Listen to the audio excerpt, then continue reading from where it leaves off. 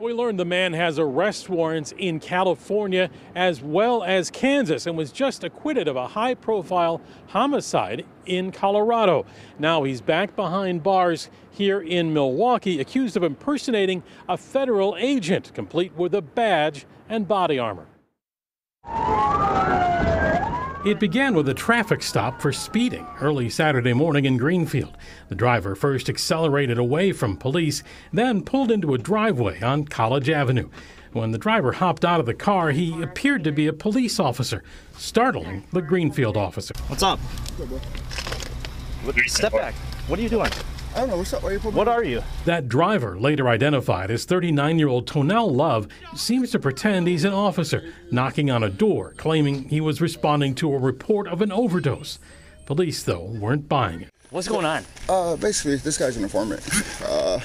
His girl called and said he was OD'd. I got here, and your buddy sees me speeding, whatever.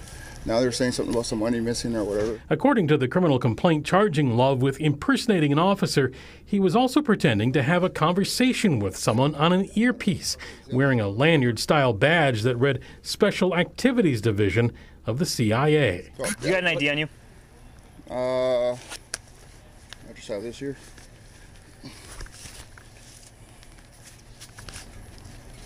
Okay, well, I'm going to need your name. So, you got any identification as far as your name? No.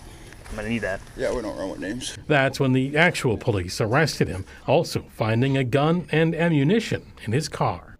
According to the criminal complaint, Love never explained why he was dressed the way he was after he dropped the ruse of being a CIA agent. He's also charged with an incident in Oak Creek in November after staff there wouldn't let him into a Motel 6 with an assault rifle. He faces charges there for felon in possession of a firearm in addition to the new impersonating an officer charge here in Milwaukee County. Love faces a warrant for impersonating an officer in California as well. At the Milwaukee County Jail, Nick Boer, WISN 12 News.